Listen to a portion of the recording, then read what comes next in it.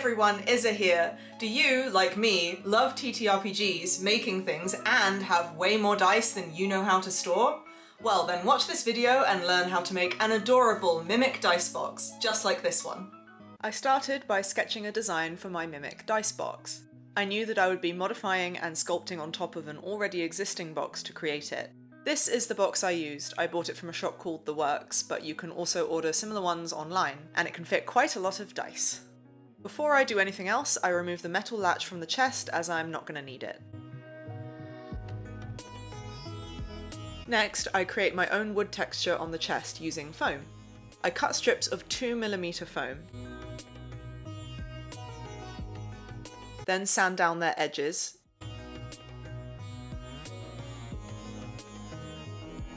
and glue them onto the chest.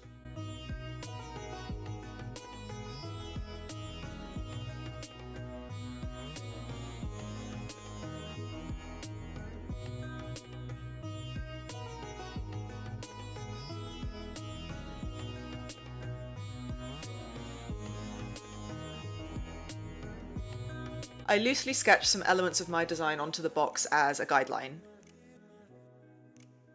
Then I used a scalpel to carve wood grain texture into the foam.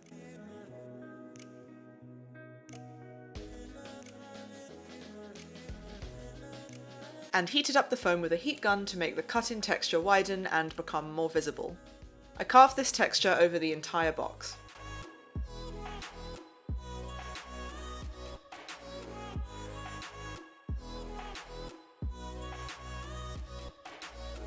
Next, I added some more foam to create the metal trim around the borders.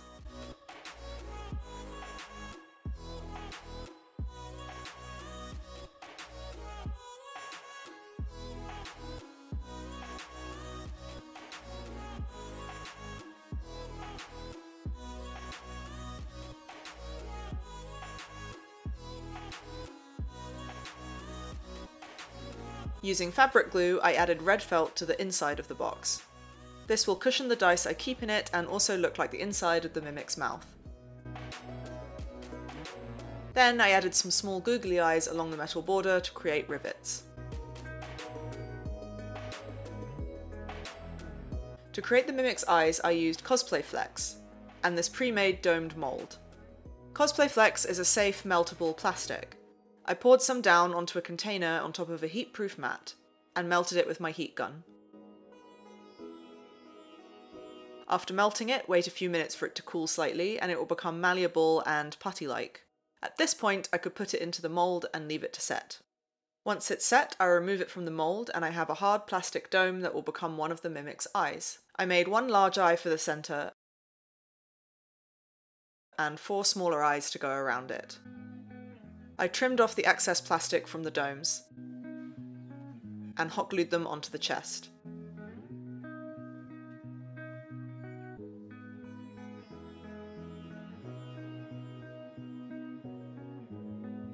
I then added on the little design around the central eye in foam. To sculpt the rest of the Mimic, I used resin clay from Coscraft. This is an air drying clay that will dry tough and resilient, which allows me to sculpt directly onto the chest. No mold making or casting involved. I started by sculpting around the eyes.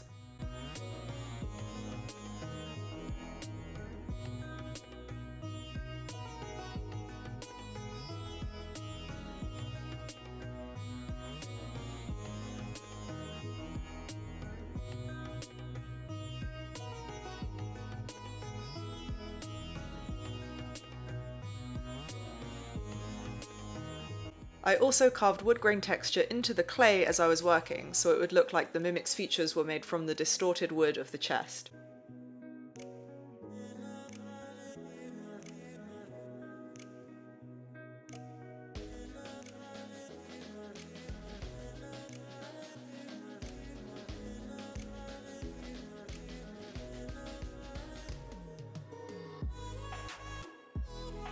Once the eyes were done, I sculpted fangs for the Mimic and attached them to the chest.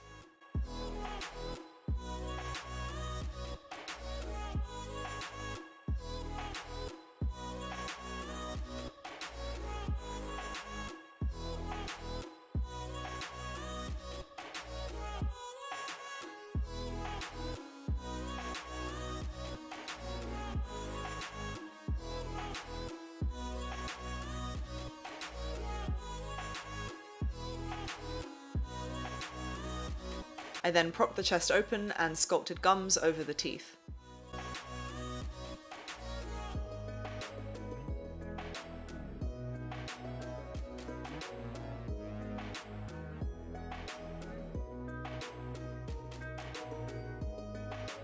When the resin clay was fully set, I coated it in a few layers of Mod Podge.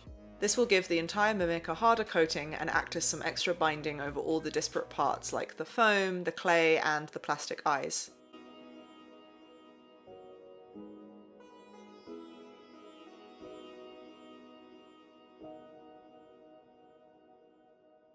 After the Mod Podge is dry, I can finally start painting. I start with a yellow base for the eyes, which took a few layers.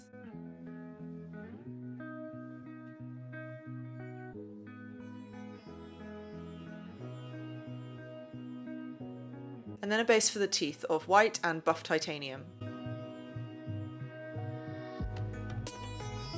I also added shading to the teeth in burnt umber,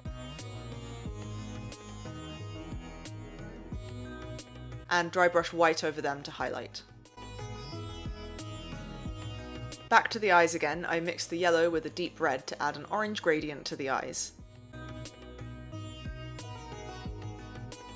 Next, I taped over the teeth so I could paint the gums in a glossy purple paint.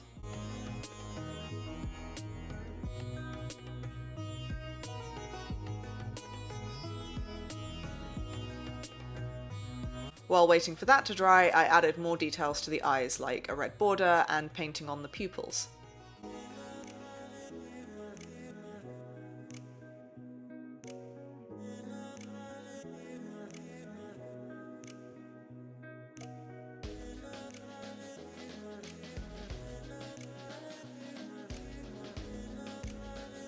I'd also made a scar through one of the eyes, so for this one, instead of painting a pupil, I dabbed on a layer of white paint to give the impression that the mimic was blinded in this eye.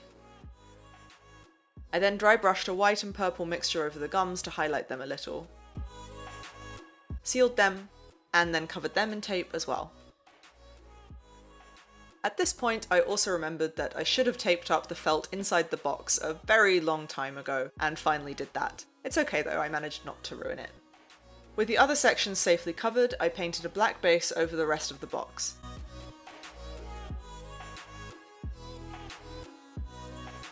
Followed by a base layer of burnt umber. This included on the metal section, as brown makes a good warm base for gold.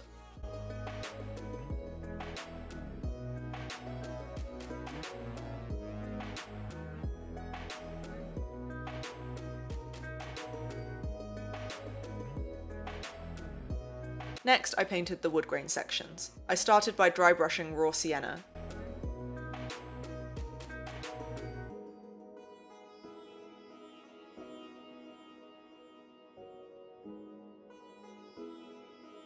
I then lay a dry brush burnt sienna over the top of that.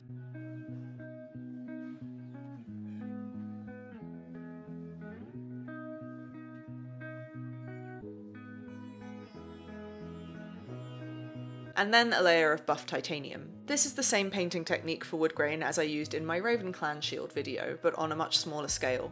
I layer up different dry brush brown tones to create the organic texture and colours of wood grain.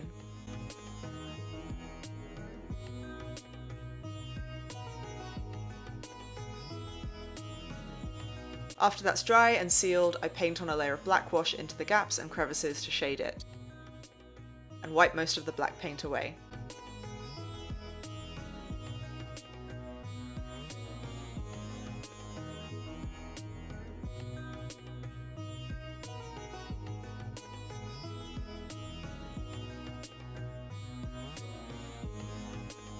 I seal it again, and cover the wood sections in frog tape as well so I can paint the metal trim. I started with a layer of bronze.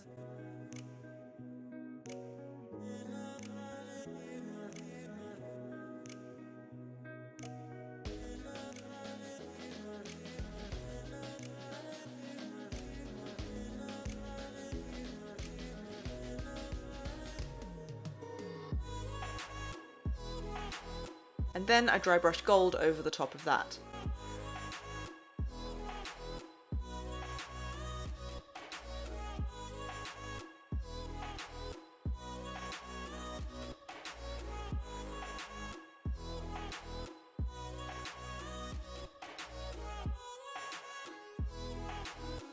After that's dry, I do a wash with raw umber, a darker brown.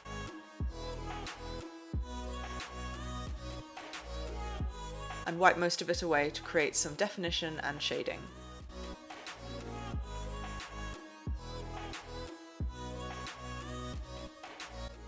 And then I do a black wash as well for even more defined shading.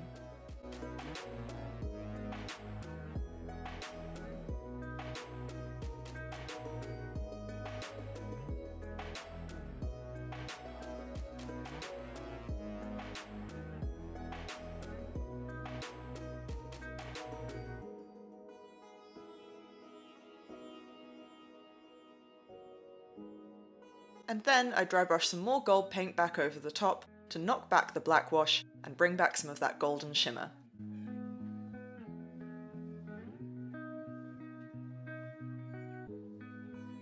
And with all the painting done and sealed, I can finally remove all these layers of frog tape to see the almost finished mimic underneath.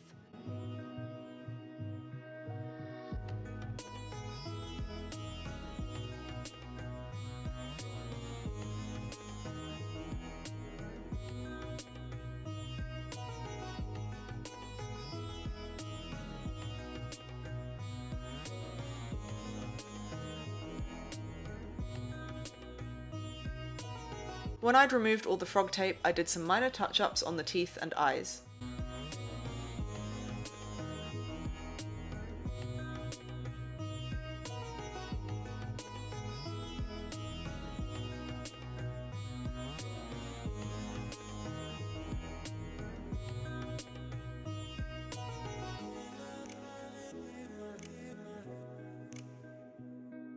I also added some black shading between the teeth and the gums.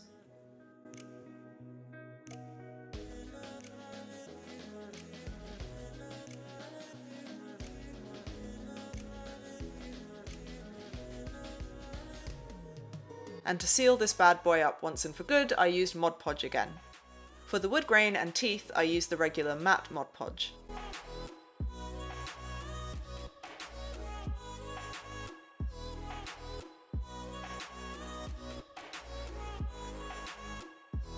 But for the eyes, gums, and metal sections, I used gloss Mod Podge, so it would still have a nice sheen to it.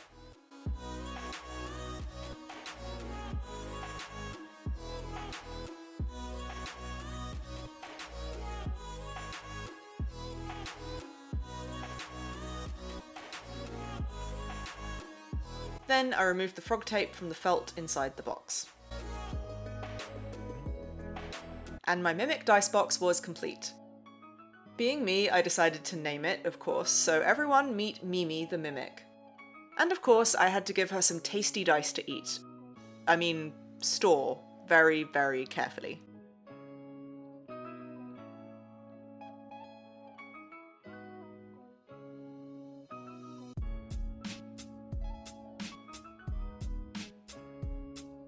This Mimic dice box is something I've wanted to make for a while now, so I'm really happy that I've finally done it. I had the idea back in like last spring or summer, but just didn't really have the time to work on it. So I thought that this would be a nice, chill, small build to get me back into the creative process again after the holidays, with the added benefit of now having another cool place to store some of my many, many dice. Wait, that also means I can now buy more dice. Anyway, thank you so much for watching. If you want to see more cosplay and crafting videos from me, then subscribe to my channel and hit that bell so you get notified when I upload new videos. You can also follow me on Twitter and Instagram at EvilCleverDog. Thank you so much for watching, and I will see you next time.